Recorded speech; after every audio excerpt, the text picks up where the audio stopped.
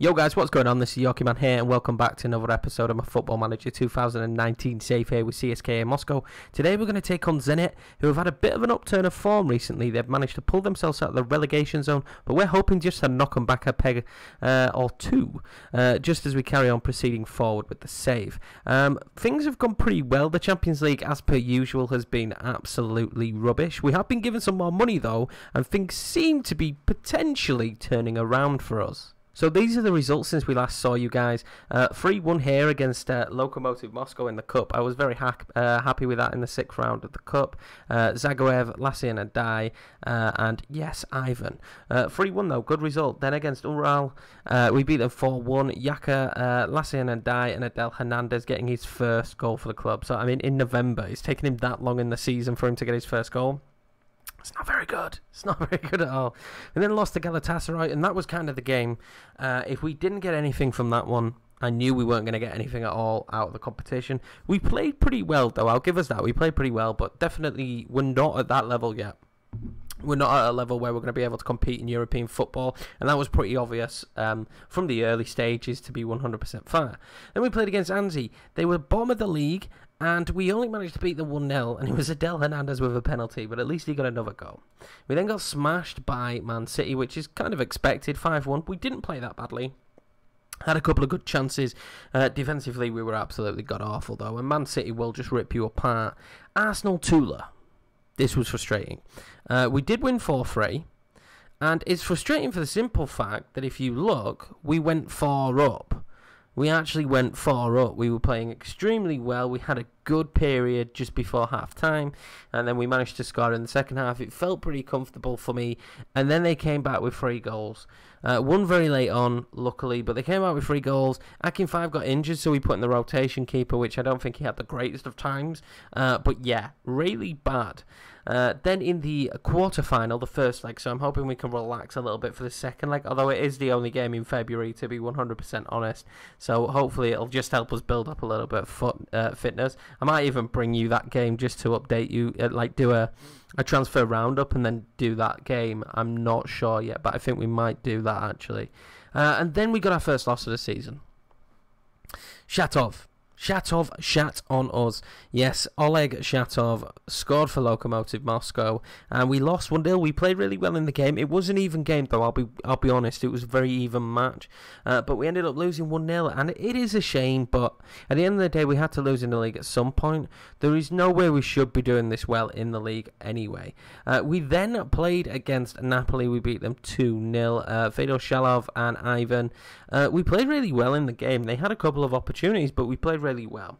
Now, as I was talking about financially, we have been given some money. So, guys, this is what I was on about. We now have 9,038,000 on the wages. We did have a little bit more than that. The thing that changed was I had to move some money over to the wages because we got a boost in transfer funds, about 11.5 million, something like that. But obviously, the wages were already dire. So there is the opportunity that we may pick up a couple of players. We definitely need them, and there is the opportunity that maybe we lose a couple of players. I'm not overly extremely happy with the squad. If we look at it, it seems really small, but it's very much clouded with foreign players that just really aren't that much use to us. And even the Russian players we've got, apart from the odd few, they're players that we could definitely replace. I mean, if you look at the actual ability of players, there's a lot of players that aren't very good at all. But anyway, guys, let's get into the first game. Well, the only game of the episode. So, guys, this is going to be the lineup. It's pretty strong in terms of the team we're playing. Injuries again play a part with Rasmus Falk being injured. It's pretty frustrating. But Akin5's back in net, so that'll be decent. It's quite a common and strong back four, to be fair. Zagoev playing at the advanced playmaker in midfield. Vlasic and Sigurdsson, who have been brilliant, and then Chalov and Hernandez. But to be honest with you, today I will start and Dai instead of Hernandez. And Dai's been playing really well, probably our best striker this season. Him and Chalov have definitely outperformed Hernandez anyway, in any way, shape or form. So hopefully that will continue as we go into this game. Right, guys, the team talk is done, and it is time to play the match here against Zenit. I'm hoping for a victory, if at all possible. We're going to play on key highlights as usual, and as we've just started the game, it looks like it's snowing as well, which is interesting. It's quite a cool effect as well. I was quite impressed with it. I know that's strange, but snow's always a good effect. But if you have enjoyed the way the video has been edited today, please smash that thumbs up button. I'm trying something a little bit different, and by different I mean I'm actually editing the video. Chalov starts off brilliantly. We need to bounce back in the league, of course, but Chalov there, great start. The games, for the minute, I'm not going to edit at all. I'm just going to do them fully live because I kind of like that style. But in terms of all the build-up of stuff, like the team and stuff, we're going to cut to different parts. It's a new format. I've not tried it before. I know other people do it. It just kind of cuts out a little bit of the, I don't know, of the stuff that doesn't really matter. We do have a game in hand against Spartak as well, which is key. So we would be top of the table by a point, I think, or maybe two. But definitely by a point. So, yeah, we could easily... I mean, imagine first season being champions would be huge for us. I mean, it really would. It would be massively impressive. And I definitely need to change the name of this formation, because I do have it named as Monaco. Why will you not let me do this?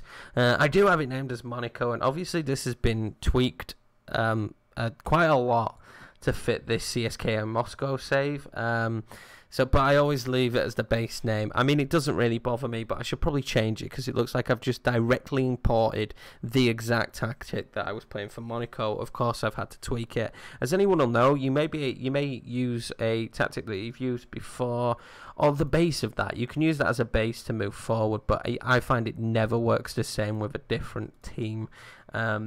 I would imagine there's some unbreakable tactics in there like there normally is, but in terms, for me, I always have to tweak and change things to get the best out of the tactic. Can we get two? Zenit are having a really crazy season. I mean, we've had 20 shots here, 8 on target. Us getting shots on target has been an issue, but I can only say that probably speaks for the quality of players we've got, especially the midfielders, because my midfielders do get quite a few shots, and if you don't have the best of midfielders in this tactic and the way I'm playing, it really doesn't benefit them whatsoever. So Arsenal 2 are winning as well. This is not a good sign for us. I knew it wasn't. And Bulin scores. And he's a player we want as well. Damn.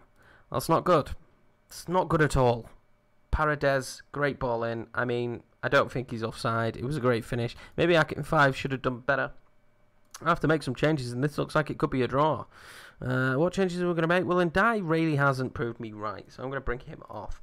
And we're going to play as a complete forward and a deep line forward, potentially. Maybe not. And a pressing forward. Maybe this will suit us a little bit better. What other change? This is the issue I've been saying.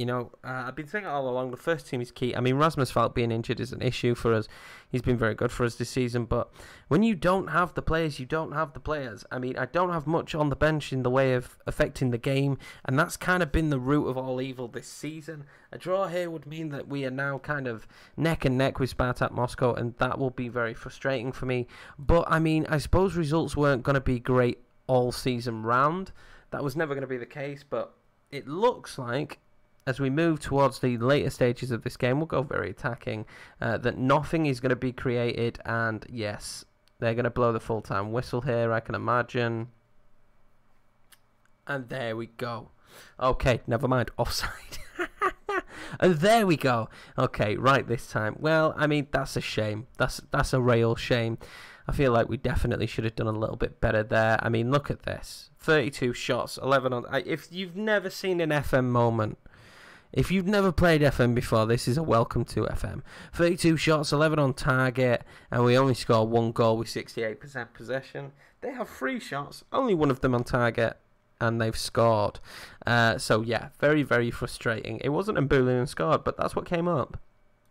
Okay, fair enough. So, with that result, it leaves us second. We still have a game in hand on Spartak, but as well, they're going to be 2 points ahead of us now because of their results. I mean, that draw there and then winning, they'll be 2 points ahead. It's a little bit of a shame, but to be 100% honest, if we can take second this season, that'll be huge strides. It'll be interesting to see what business we can do here in January. I'm looking forward to it and seeing what we can pull out the bag, because we definitely need to make some changes, but we need to make the changes that are going to work well for us, especially in terms of youngsters in the Russian kind of mindset. We need the Russian youngsters. But anyway, guys, we will be back probably.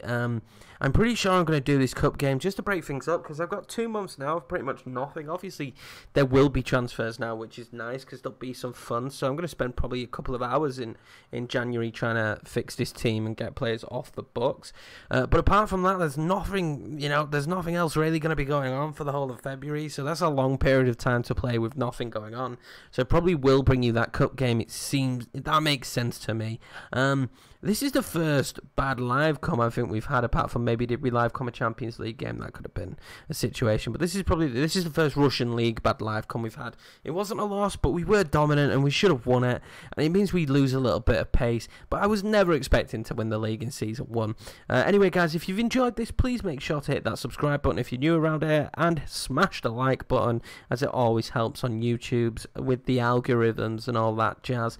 Feel free down below, I will link the Discord, the Twitter and the Twitch. If you want to go and check me out on any of them, I would gladly accept that. Take care, guys. See you in the next one.